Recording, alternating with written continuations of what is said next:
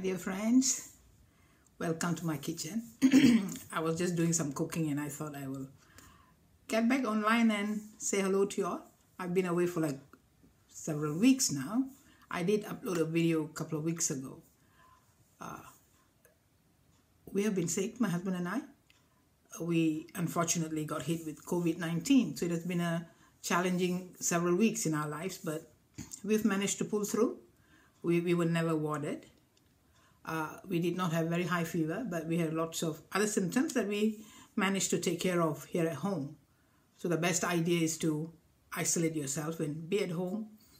Take care of the symptoms. If you need to take your aspirins or Panadols or Alvedon is something that we have here. Or if you need ibuprofen, cough mixture, or whatever, I don't know. You got to listen to your healthcare people. But we've pulled through.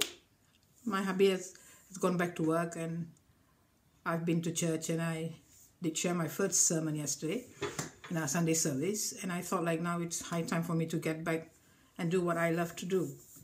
Talk about the Lord, encourage people with the word from heaven, and also share my passion for cooking, especially baking and cooking Chinese food. That's something that I really love. I grew up in a Chinese neighborhood in Malaysia, so everything that I remember and love, besides my mom's Indian cooking, is definitely Chinese cooking. So do follow me if you like. I'm hoping to share my life with you all and hope to hear from you. For life is something that we do together. I feel like I would like to share about my experience having COVID-19 and what did I think about it as a Christian. How did I face it? What were my concerns and fears? We have that general symptoms: fever, cough, extreme pain in our bodies, muscle ache, letharginess. My husband fell sick first, and later on I got it. So the first few days I was healthy enough to take care of my husband, and then when I became ill, he was already pulling through, and so he was strong enough to take care of me, which was really, really good. We were there for each other. The symptoms like fever, muscle ache, cough. The muscle ache was excruciating, and that's weird. I mean, I've had influenza. We've all had our flu and fever and body ache. We know that, but this was so unusual. For me, it was like how shall I describe it? It was as if my muscles were being torn apart, and I had lots of pain in my left thigh and my back. It was like somebody would go in and try to dismantle my bones. That's how painful it was. My husband and I, we both were trying to let our immune system fight it by itself before we went to take tablets. Because when we have fever and cough, this is actually our own immune system that is trying to fight the virus or bacteria. So it's best to try to let our body fight it by itself. But when the symptoms get too much, then our healthcare personnel told that we can actually take medication, and that's what we did. When it became too much, we thought, this is far too painful. Then we took our medication, cough mixture. We had to take cough mixture because it was so terrible to be coughing so much. But we didn't do that too much, though. We had a lot of tea, honey tea, and I did some kashayam. I mean, we all have all sorts of medicinal tea, right? Ginger, cumin, and white pepper, black pepper, things like that. You can ask your mothers and your grandmothers; they will tell you. We had a lot of those kind of drinks, medicinal tea, and I cooked a lot of broth with ginger garlic in it, because I believe like these are things that can actually strengthen our immune system. And we continue taking our vitamins, vitamin D's. Vitamin C's. That's what my husband and I, we both did that. It's been like now almost 3.5 weeks now, almost 4 weeks. My husband has pulled through, I have pulled through. But those symptoms that are still lingering around, if I were to say, is like the tiredness. It's as if like my body has no enough energy to pull through for the whole day. It's like I'm fine, like few hours in the morning. Then toward the evening, I'm like completely flat out. I just don't have any more energy to cook or clean or read or write. I just want to go and get into bed and go to bed. And unfortunately for me, I have lost my smell and taste. It's coming back now. It's slowly coming back. But the first few weeks, I could not smell at all and I couldn't taste anything at all. And that's the biggest negative effect for me from COVID-19, is that I cannot taste my food like I could before. But I hear people tell me that it will soon come back. It will come back sooner or later. But I've got friends who have been like months and they still have not gotten back the original taste. They can taste something, but mostly they do not. But I also have friends who actually say they can taste fine. So I'm hoping for that day when I can get my taste buds back. I love food. I love spicy food. I love my Chinese food. I love my cakes, and I'm sure you do too. and the ability to smell. And I hope it comes back, because when I do my meditation, when I read my Bible, I love to have incense sticks. I love having them. I always have my candle and my incense sticks, and I love the atmosphere with the light and the beautiful fragrance. And that is something I miss now. I do not smell them. So these are the symptoms that are still lingering around. But I believe our bodies are created so beautifully by God. I think our body will fix itself. And my husband and I are really taking it very, very carefully. We are taking it very easy. We never went out unnecessarily. But you get it, you get it. We are very careful with washing our hands. We make sure that we try to hold our distance. Social distancing is very important. One of the most important thing I believe is social distancing. You have your mask, you wash your hands, but the most important thing is the social distancing. What did I think about it as a Christian who believes that God can heal? God has healed. When Christ died on the cross, He has paid the curse and the penalty for all our sins.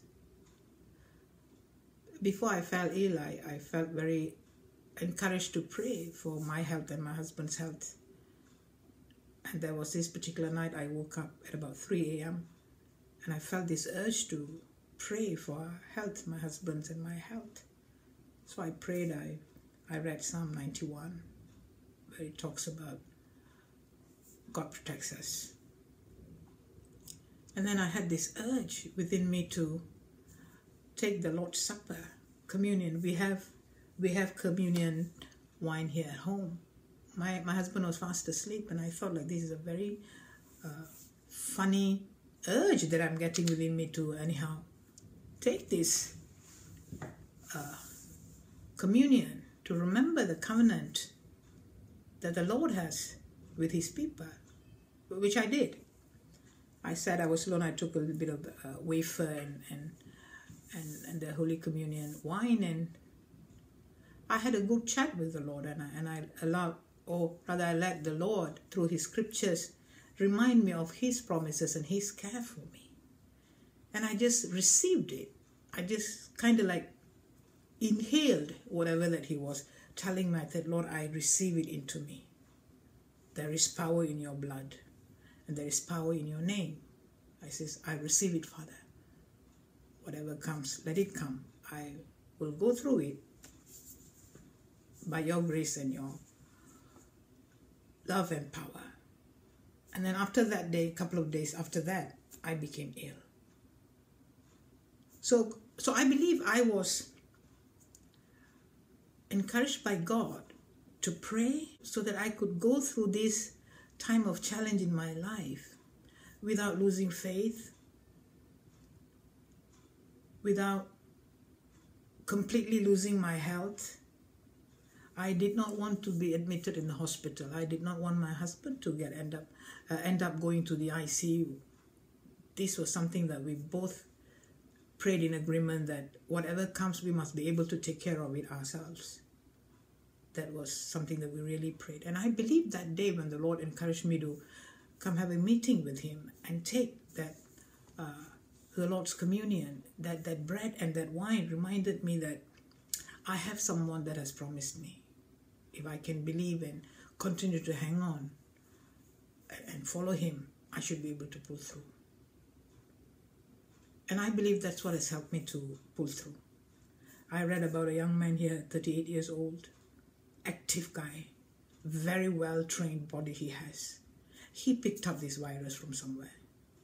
The first 7 days, 8 days, the usual symptoms, and toward the 8th day, he's feeling fine, and he's thinking like, yes, I've survived. On the 11th day, it hits him really hard. His lungs could not take it. He ended up going to the ICU, being put on the respiratory machine. His lungs could not breathe by itself. And we hear lots of things. Lots of younger people are picking it up now and getting it really hard. And these are guys and girls who are well trained. And I'm in my 50s and my hubby is in his 60s. So I believe as a Christian, I do not know about you. I'm not judging. Definitely I'm not judging. I'm just telling you all how I faced COVID-19 and how it was for me in my walk of faith. I did not lose faith in Christ. I never once doubted that he cared for me and loved me. When I was going through it, I was talking, it was just chatting with him all the time, talking to him, help me, Lord. How do we face this now, Lord? How do you want us to go about it? And bit by bit, we pull through. And I'm still trusting him for my taste and smell. And I believe he will make it happen.